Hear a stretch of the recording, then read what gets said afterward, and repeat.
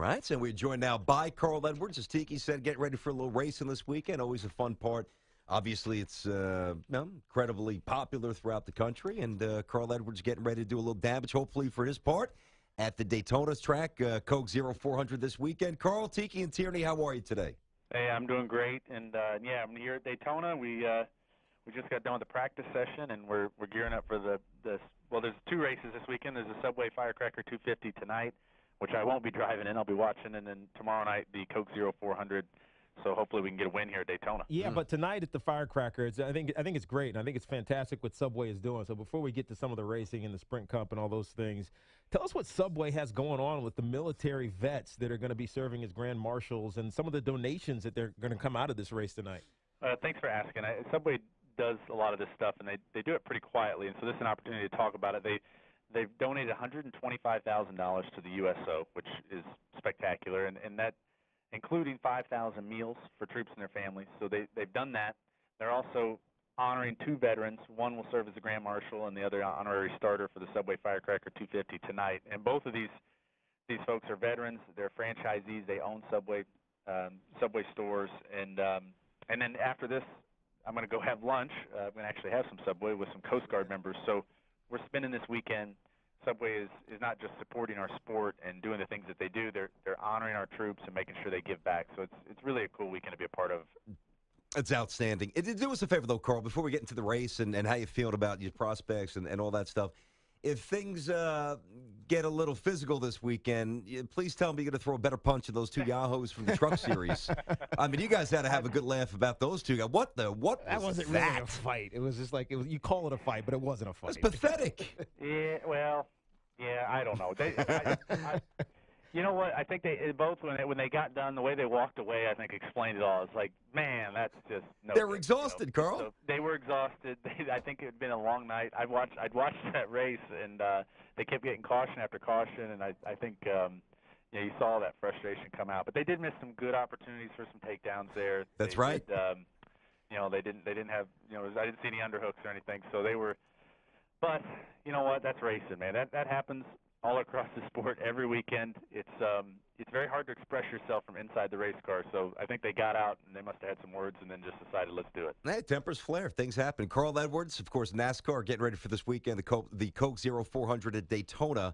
You know, I'm curious how this works its way into your craft. I mean, sometimes, all right, so recently U.S. Open golf, and you get a sense, you'll hear guys, whether it's Jason Day, Rory, whomever, Jordan Spieth, I'm in control of my swing, or I'm searching, or I feel this particular way and I expect this, and usually it's a relatively accurate foreshadow of how that player performs during the event.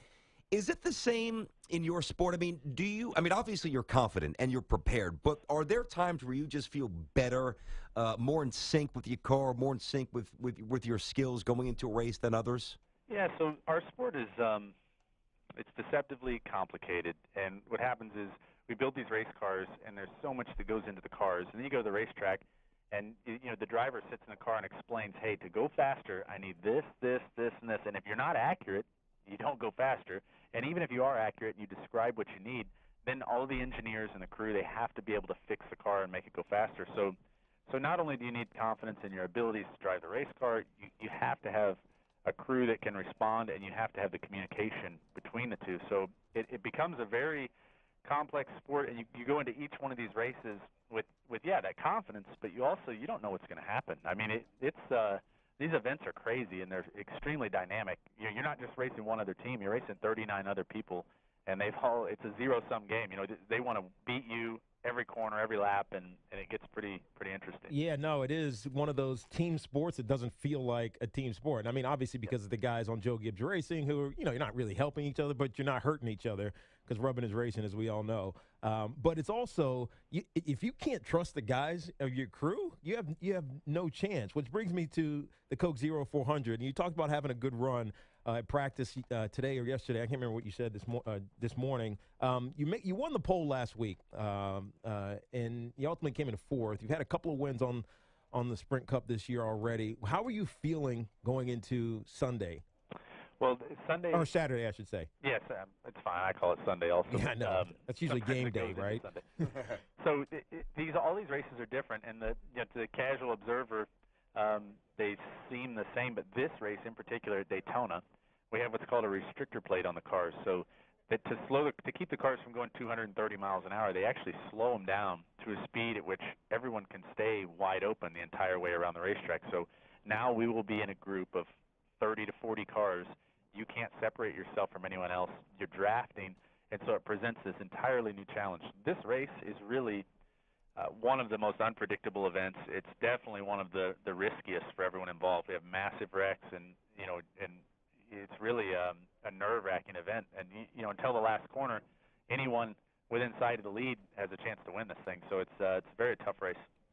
I'm talking to Carl Edwards with us here on Tiki and Tierney. Now, Carl, we talked to Denny Hamlin before the Daytona 500. We gave him luck. Tell him about the mojo Yeah. here. You're going to win this weekend, by the way, Carl, just so you know. Exactly. You're going to win this weekend because you're on Tiki and Tierney this afternoon. He thinks we're kidding. I'm just telling you. It's just the way that it works out.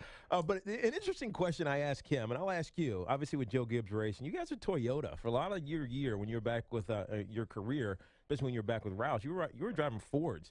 And Toyota is now new into NASCAR per se. What's the difference? You know what I mean? Because to us, it's just a car. But what is it? What's the difference to you all?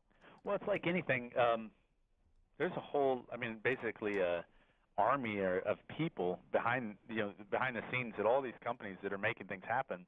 And I spent a lot of years with Ford, with Jack Roush, and I learned a ton. There's so much history there, and history here in the United States, and everything that went on from Henry Ford till now, and I learned a lot, and I really enjoyed that relationship. And then I moved over to Joe Gibbs Racing, and it's a whole new world. Learning about how Toyota does their business, learning about the way that they how much they respect the U.S. marketplace and the NASCAR fans, and the factories they build here. I think they employ somewhere over 300,000 Americans and build a lot of vehicles here in plants just like the one in Kentucky I went and visited. So it's but it's different. It's a completely different business. Yeah, you look at the car lot and it's like, oh, those are the Toyotas and those are the other manufacturers. But everyone runs their business differently, and I've really been pleased to learn about Toyota.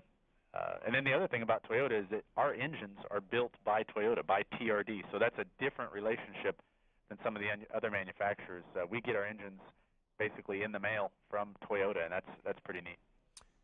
Carl Edwards, get ready for a little racing this weekend, Daytona. Carl, good luck, and we're not kidding.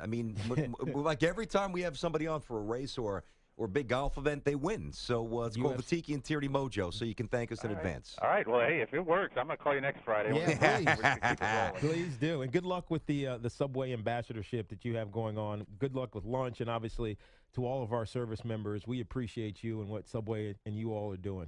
Hey, thank you for saying that. And and that's another thing. If we win, we will send you some Subway, some gift cards or something. Nice. So you can go get some lunch. You got it. See you later, Carl. Be well, pal. See you guys. You got it, man. Seems like a nice guy.